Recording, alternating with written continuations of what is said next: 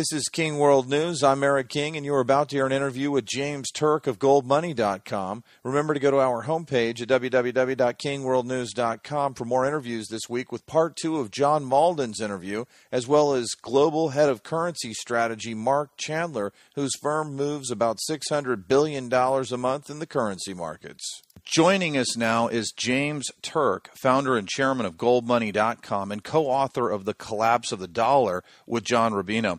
James, you commented about the chart formation of gold and went on to say in your July 26 piece, quote, "This pattern is telling us that the decline in gold last year after the Lehman collapse was a classic selling climax. Gold was dumped in the rush by hedge funds and others to deleverage. That selling led to a bottom that was marked by emotion, not logic. It has been my view that gold will climb above $1,000 this year and stay there.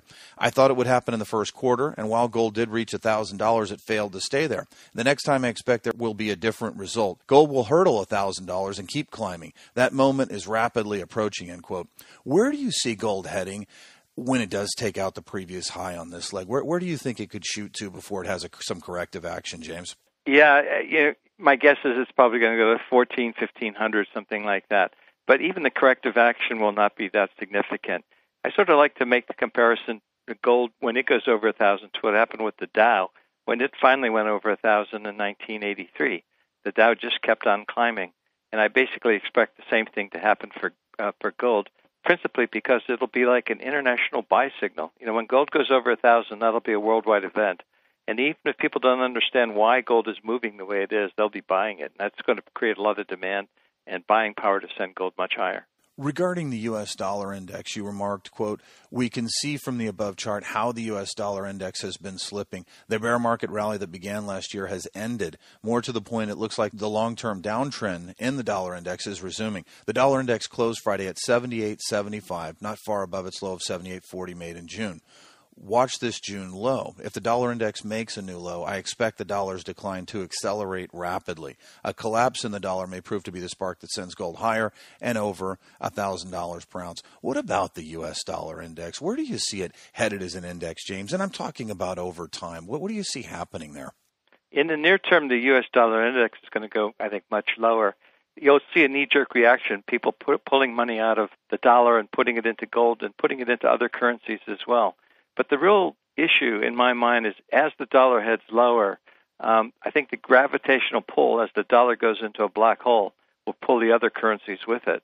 So you won't necessarily see a big dramatic decline in the dollar index because all currencies will be heading lower relative to gold. In other words, the gold price will be soaring in terms of all the major world currencies.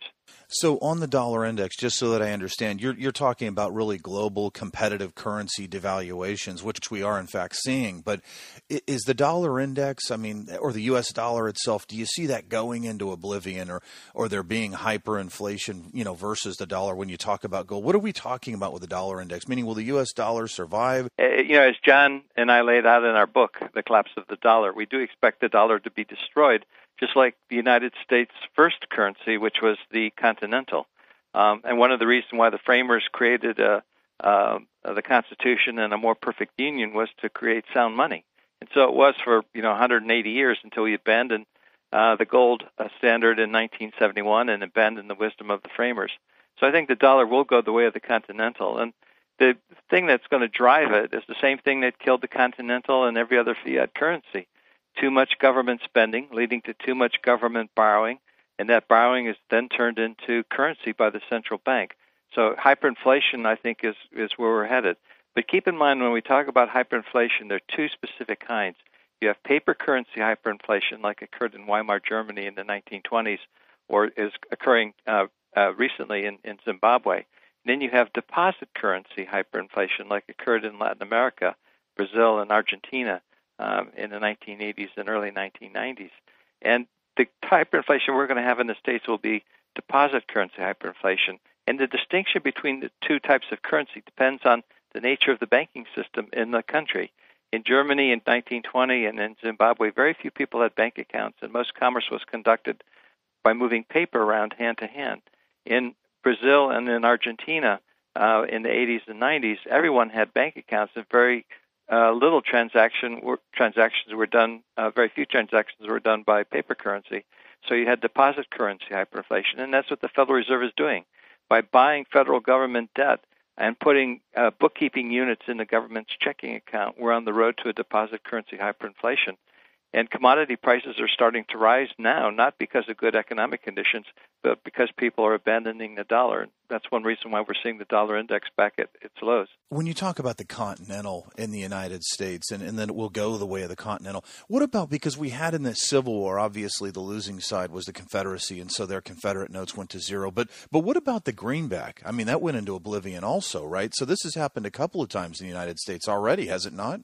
That's right. But what happened with the greenback is Congress saw the folly of their ways, and there was a Supreme Court decision by Salmon Chase, who was Lincoln's Treasury Secretary. Subsequently, when he was made the Chief Justice of the Supreme Court, he said what he did as Treasury Secretary for Lincoln was unconstitutional by creating a fiat paper currency. That subsequently was overturned by another Supreme Court. But, it's quite clear, the understanding at the time, and just by reading the Constitution, that fiat paper currency, is unconstitutional. But the point is that the greenback was eventually returned back to the dollar.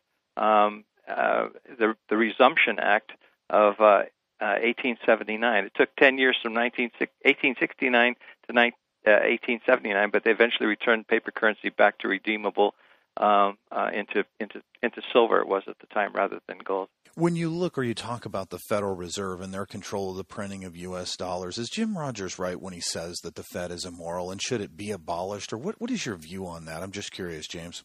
Yeah, I think Ron Paul and his legislation to end the Fed is the right way to go. There's too much power created when you have the ability to create money out of thin air, and that's essentially what the Federal Reserve is doing. We hear all kinds of platitudes from the Federal Reserve that they're doing this and they're acting to prevent inflation, et cetera. But if you look at their historical track record, the dollar, since the Federal Reserve was created in 1913, purchases only 2% of what a 1913 dollar purchased. They're constantly inflating away the purchasing power of the dollar. And the Federal Reserve's purpose is not to preserve the purchasing power of the dollar. It's to continue to fund the federal budget deficits, make sure that the U.S. government has all the money it wants to spend. And, that's essentially why we've got big government today. The central bank is basically creating the money that the federal government is spending. And most Americans, according to the polls, think that we're on the wrong road.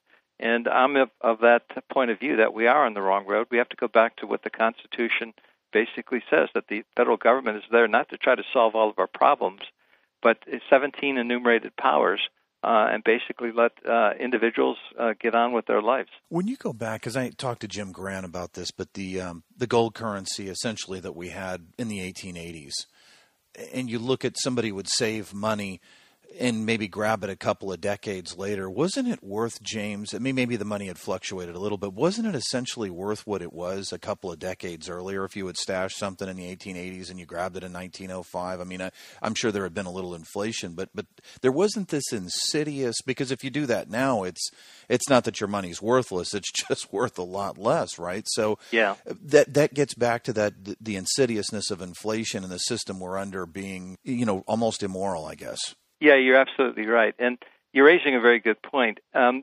What we have to do is we have to calculate the prices of goods and services, not only in terms of dollars, but also in terms of gold and in terms of silver, to see what's really happening to the purchasing power of the dollar. An ounce of gold still buys the same amount of crude oil it did 50 years ago. It's preserved purchasing power over that period of time. That's why gold is money. It preserves purchasing power, and it's very useful in economic calculation, in other words, determining the prices of goods and services. I don't see gold as an investment. If you call gold an investment, you're going down the wrong road. An ounce of gold doesn't purchase more crude oil than it did 50 years ago. It purchases the same amount.